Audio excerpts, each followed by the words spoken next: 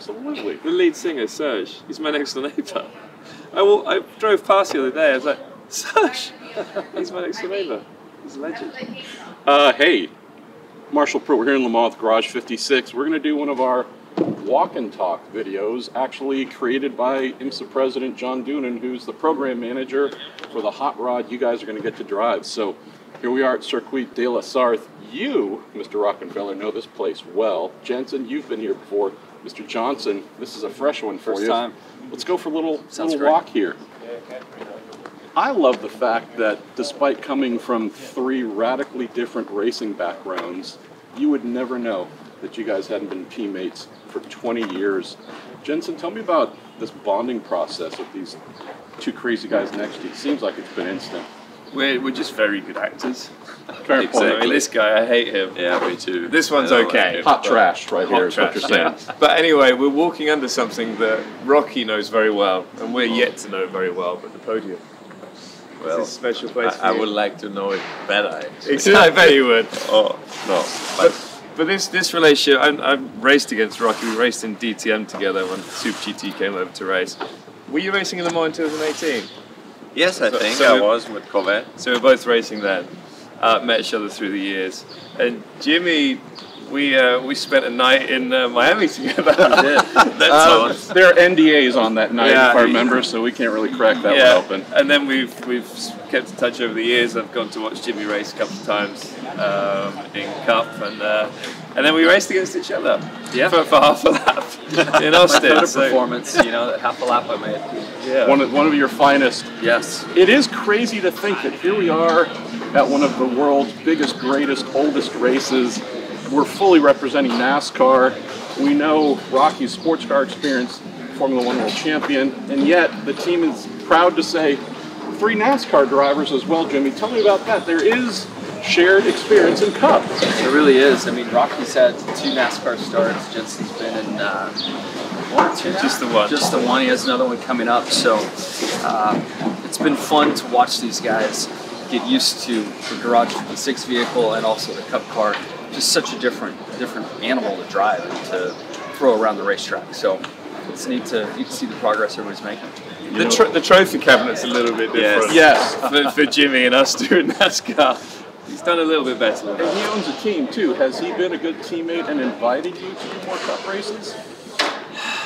Trash. Next right? question, please. Yeah, Nick, man, this guy. Yeah, he knows how we treat his car here. That's right. He's like, "Ma, I don't need you guys in my team." Jenson, you were relaying a great story about Jimmy and his youth and off-road and crashing and falling asleep and being stranded for 17 hours. It's stories like that that tell me you guys are having a great time behind the scenes. Tell me about that side as well. You're not just here as drivers, you've become friends too. Yeah, I mean, you have to be. You spend so much time together when you're preparing for a big race like Le Mans, and for us especially because you know we're in such a different world to all these guys. They're competing against each other. They know these cars very well. For us, we're not now, but we were learning the whole process really, and trying to turn a stock car, a Cup car, into a Le Mans car. So it's been a really fun journey. The last time I raced at Le Mans, I did 1 day of testing.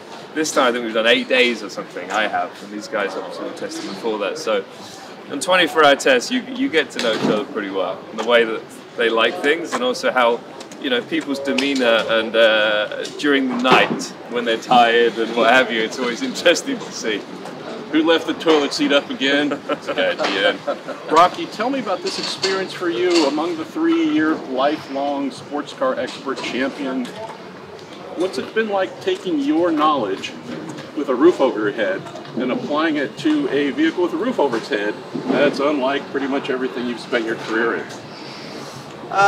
I mean, when I heard about the idea back in Sebring, actually, when they announced it, some people asked me, "Hey, are you interested to do it?" And I thought it's kind of crazy, to bring a NASCAR to Le Mans. But when I realized who is involved in terms of partners, I mean, Team Hendrick,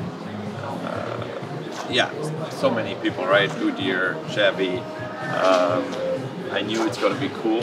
And then when I heard about my teammates, even more so. It's just, I think, an honor to have this unique opportunity. From a technical side, I think we, you know, at the end it's still the car and you want to go quicker. And we had some freedom, which is nice. Yeah. So we could basically improve the car in every area, kind of. And I think that's what we did, and that's what we tried. And we're here to put on a show and to finish the race, hopefully, as high as we can in the ranks. And yeah, present that car to the world of Europe, to the Le Mans fans, and hopefully make them smile. Jimmie, you spent so much of your career driving a car with Rick Hendrick's name on it. Jenson was telling us yesterday, having been inside the organization now, this is Formula One, IndyCar, you name it. This is an elite organization. Tell folks about what you're seeing here with your kind of longtime family transplanted to Le Mans. Still that same feeling of that quality and culture? It is. I mean, Hendrick Motorsports is an amazing facility, amazing organization. And, you know, I've spent 19 full years in Cup there and a few before, kind of getting used to the place, if you will. And what's amazing is many of the engineers, mechanics, the interior guy, these are guys that I won championships with and worked with at Hendrick Motorsports. So to come back and to be a part of this program is returning home in many ways. It's been really cool. Jenson, you accustomed to Formula One pit stops that take 0.0 seconds. You're in and out in no time. Pit stops here are going to take us a little bit longer. Tell me about your pit crew, though. These folks, these are elite athletes sprinting up and down, doing their training here. I've never seen anything like it at Le Mans, but tell me about the athletes surrounding this car they're going to service. Yeah, well, normally the racing drivers are the fit guys in the team, but here we're not. So, no, they're absolute machines. And if you've never seen the NASCAR pit stop, first of all, you should watch a NASCAR race, but then also to watch these guys go to work, it's phenomenal. And the funny thing is, in F1, they're all there waiting for you. So you drive into your box and they change them really quick, which is great. But here you arrive, and as you're arriving, that's when they run out. A little different regulations here. They have to wait until you turn the engine off. But in NASCAR, they're running out in front of the car before you've come to a stop. You'll never hit them because they'll always be out the way in time. But and they're super fast, and it's just clinical. It's just fantastic to watch, and I think that's one thing that's special for us. We don't have air jacks here like every other car in the pit lane and every other car that's raced at Le Mans for the last 30 years. But we have a jack still. So a manual jack. These guys are going to be jacking the car up and changing the tires. So if you get a chance, watch these guys at work. It's art in motion. I want to see the three of you guys practice a pit stop. That would be phenomenal. Granted, there'd be a lot of laughter. Longer than what these guys just do. a wee bit. We are almost at our garage, so let's close on this. This is a project commissioned by Mr. France, Jim France. This is paying honor to the tradition of NASCAR coming here in the mid-1970s. Whether it's Mr. France, whether it's Mr. Hendrick, John Doonan, who's managing the project. It's a lot of folks who love this sport and wanted to create basically a love letter for America's fans, NASCAR, and the world. The three of you, give me just a little thought about what it's like knowing the folks up top sending you here really to represent us. It's an honor. I mean, it really is. I think we've all I felt very privileged to receive the invite. There's a ton of interest to be a part of this program, and to be here and kind of representing the NASCAR side as a former NASCAR driver. To be back with so many familiar faces and partners, just a true honor. What about you, Rocky? Yeah, I think I've said it before. It's what Jimmie, I just can repeat it. It's an honor. You get goosebumps when you just talked about it. And we are part of it. We are able to drive this car, represent all these people and great names.